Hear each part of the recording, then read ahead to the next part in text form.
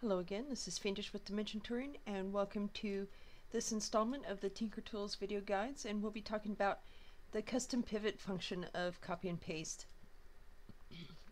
Last time, of course, we covered rotational offsets, and custom pivot is another way of doing a rotational offset. However, it's a lot faster and easier than, say, placing each one of these cubes individually would be, which is how we used to have to make circles. You know, maybe rotating each block on a 15-degree offset. This allows us to just paste the whole set in one go. It's also the way to make fancy spiral staircases like this one. Takes about less than 10 minutes. You can also make cylinders, you can make uneven round shapes, you can do just about anything with it that you want to. So let's pull some of this stuff up so we can actually get started with building, and we'll first make just a basic circle. Now what custom pivot does is it sets a pivot point, kind of like how when we did rotating on a relative move, we worked off of a pivot point. And custom pivot is kind of like that in its theory of how it works. So let's just go ahead and scale this down to 0.5. I'm just going to pick a random size circle. Now I want to paste another cube down, and this is where we're going to start pulling in the offset calculator. Cubes, they're scaled at 0.5. Detected my selection delta, then I want to calculate, and now I want to move it to the move window, and I want to hit all those reload buttons so that I can take this pole and move it. So what I'm doing is I'm setting a central point, basically a center point, so that all these cubes that I'm going to make my circle with can rotate around that. So when you're in custom pivot, I want to flicker reduction on. When I have my pole selected, I want to come to my copy and paste window with custom pivot checked and hit pick. Now I want to pick a cube, any cube, and hit copy.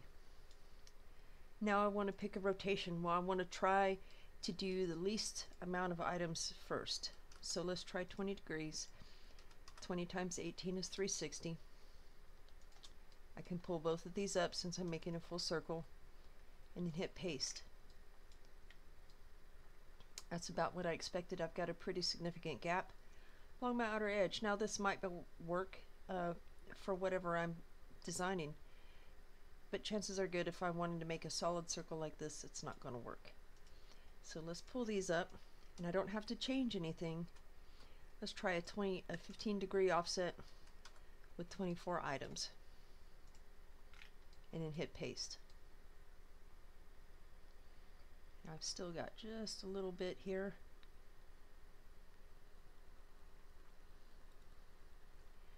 Now if it gets to where this size circle is getting to be too many items, excuse me, I can recopy and paste on, maybe bringing that cube in a little bit closer to that pole. But first we'll try that. I mean, you can see that even with trial and error, it's not really taking that long to make each one of these circles.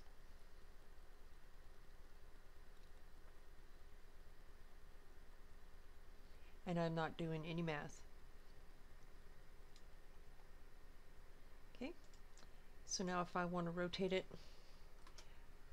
where it's upright, all I have to do is rotate in the relative, and there it is. And I can, you know, come in and do, say I want to scale it to a different size. So I've just saved myself a ton of time, even with however many times I had to reload that circle. And that works the same for, that theory works the same no matter what you make. whether it's a circle, whether it's a cylinder made out of planks, it's going to follow that exact same procedure every time. So now let's try a little staircase here. Quick little spiral staircase. I'm just going to reuse the planks that I already have so I don't have to resize them. Okay, so I can do each step, the whole step, all in one go, because I've got that multiple item copy and paste now.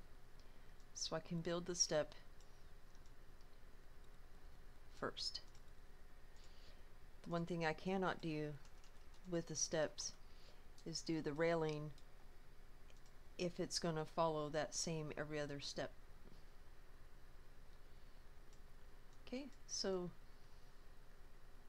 I've got one block at the default, one rotated 90 degrees in the pitch, and one rotated 90 degrees in the roll, so that way I've got a little bit of an outside wall here. I don't want to select those yet. Okay, I'm going to turn on custom pivot and hit pick.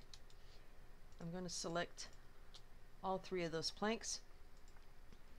I don't want 30, let's say 14. Usually when you're doing stairs and you want to build a railing on, an even number is going to work out better for you in the end. And then we'll say, and remember with stairs like this, it's going to be a narrow rotation, so let's try 6. Doesn't have to be 6, you can do 5, you can do 7, but the main thing is if you're making spiral stairs like this, you're going to want to eliminate, or at least minimize as much as possible, any gaps over here, especially a gap big enough that somebody might fall through. So I'm going to hit copy. Now since I'm offsetting, might want to do that too. We need to set a step height. Since I'm offsetting up, I want to leave this stair here. Copy and paste, because we already picked this pole.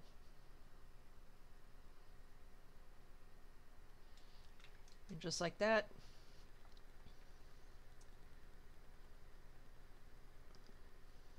it's building itself in front of us.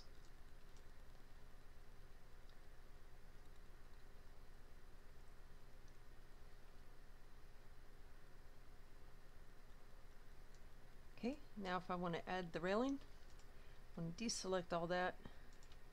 I want to get rid of my multiple items here. There we go. Now I'm just going to take a pole, and this is the default size. So I want to follow the same curve.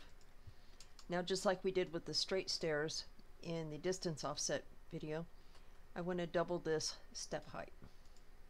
And then I want to double that rotation, and I want to cut my number of copies in half because I only want part of this railing pole to be on every other step, not on every step.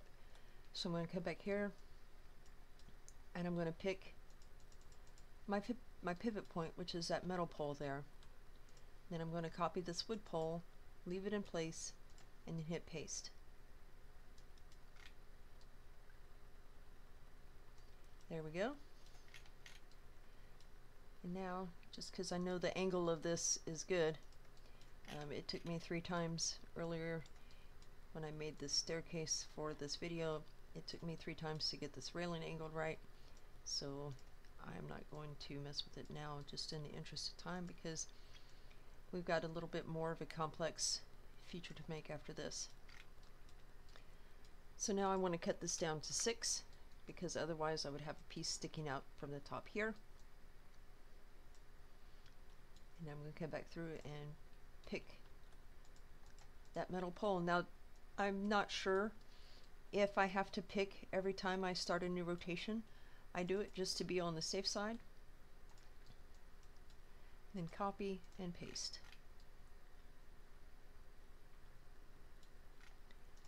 And that's how easy it is. And there's no math, no complicated calculations. You can do the math if you want to, depending on how high, at what angle you want your stair top to be at. Like say I didn't go straight for 180 degrees or 360 or whatever. I just went high enough to get a good staircase built for this video. And this assumes, of course, that you're going to put a wall or a pole or whatever on this edge here to try to hide that. So you may have noticed on some of the earlier videos I had a gigantic dome sitting in here, and I spent all day trying to do that dome where I could just, you know, do a rotational offset and copy and paste the whole arch set without, you know, having to try to figure out a whole bunch of math and everything, and I couldn't do it until I tried using custom pivot. So I'm going to load this one rib in the original location, and the rib was made using standard, you know, just normal rotational offsets.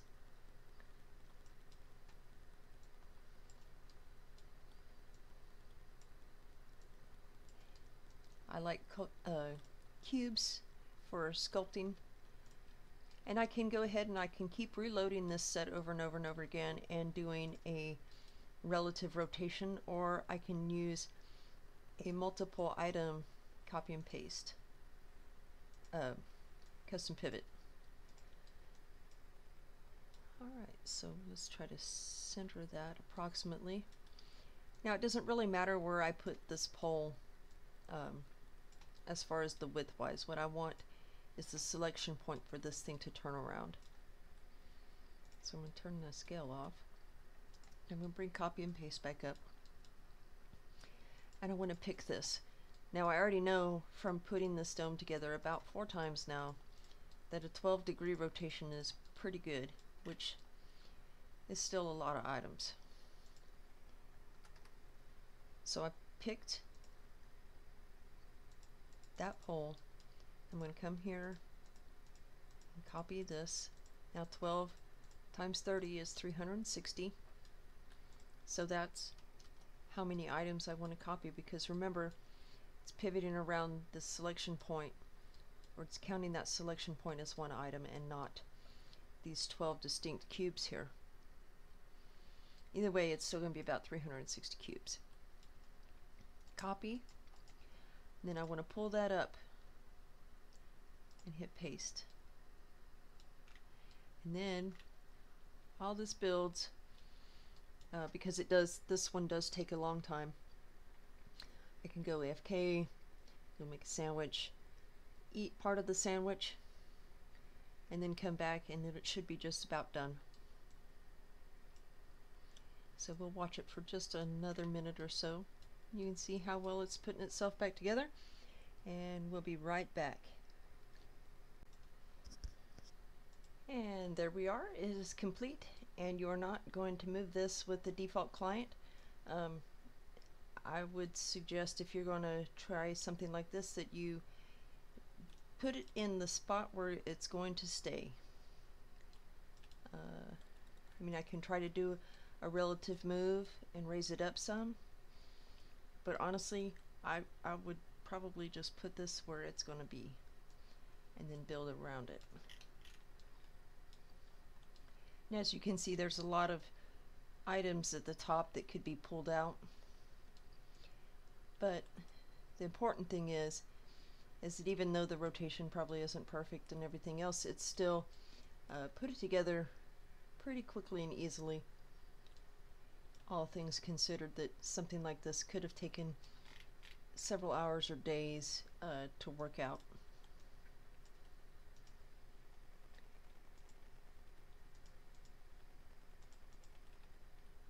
And then I can come and pull this pole, and if I wanted to build a body for it, I can do that. In fact, we'll put a body on it just to kind of go back over a basic, very basic custom pivot. This time we'll use some planks. I'm going to pick a scale.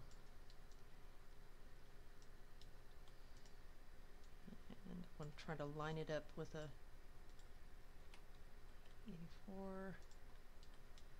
Well, it's going to have to be between these two. That's about straight. I can tuck it up in there and no one will ever know that it's not on the same angle.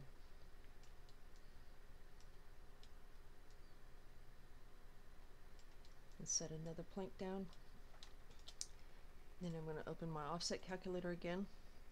These are planks. Oh. Scale. And the scale, putting the scale in the offset calculator when you're doing this really just helps to try to gauge some accuracy when it comes to configuring the selection point. I want to put it in the move.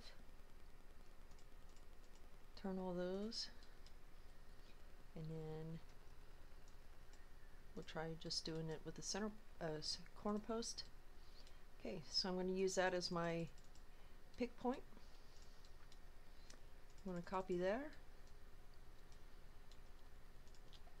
And we'll try to do a smaller rotation so we can try to save some items, because if you just spent 360 on a dome, you may not have enough or a lot left over. So we'll try 18 and 20 and then paste.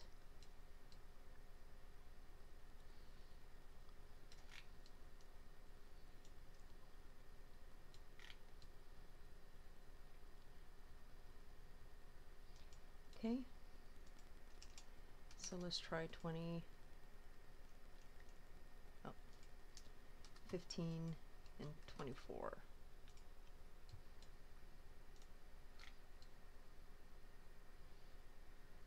It's still not going to be enough. I'm going to let it go through the paste.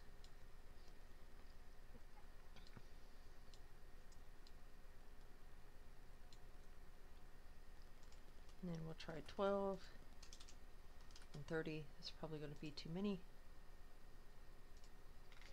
But this is just to give you an idea of how it's actually done, and it's not, that's not too much of an overlap there.